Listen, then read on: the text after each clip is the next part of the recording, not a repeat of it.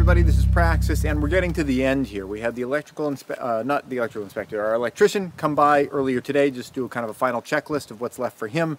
Essentially that boils down to him connecting us to the 2 grounding rods that I sunk in the back, and connecting another grounding cable to the copper pipes that are coming into the house. I think that's a little bit silly, because we've got 2 grounding rods there, 2 grounding rods there, and we're going into the copper pipes, which connect to plastic pipes, which isn't electrically conductive anyway. I guess the water inside of them is, once it goes, you know, hundreds and hundreds of feet down to the bottom of the well over there. But, you know, it's an old tradition that you connect to the metal of the pipe, and we're still doing that. Hopefully, we're with 5 grounding situations here.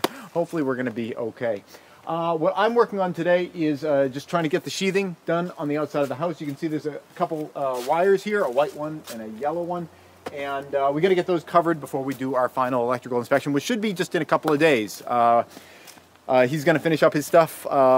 Yeah, he said like he'd be here in 2 or 3 days. And as long as I got this done, and we also have to put little face plates on all the electrical receptacles and switches and things like that. We're going to be removing a lot of those later on anyway, because we're still kind of finishing the walls, but we need to sort of delight the electrical inspector with everything looking done, and then we pull it off to actually do the, you know, the finish work.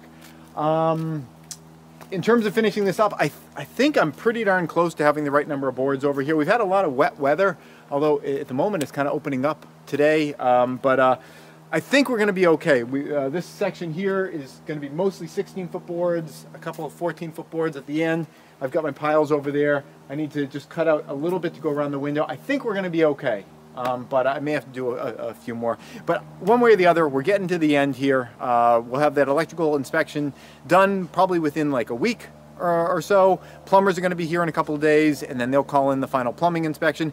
Then the only thing that's really left is me just finishing up the second railing up on the upstairs, which is like an hour job or so.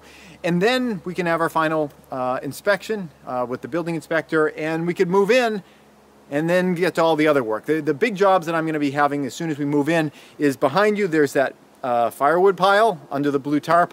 I want to start chopping up firewood and getting it into the greenhouse. I mean, that's keeping it dry, but once that, in the winter, when that gets snow and ice over it, it's going to be really uncomfortable and awkward and difficult and messy getting into that. So I want to try to cut up as much firewood as I can, get into the greenhouses. We also want to get our pantry moved from the top floor, which is where we've been throwing everything, down into the pantry room, but that means we have to clean out the pantry room of all the tools, get the shelving units built. So that's another thing that we have to do. And the third thing I want to do is to get some blinds on these windows. I pre-ordered the blinds months ago. They're sitting in boxes.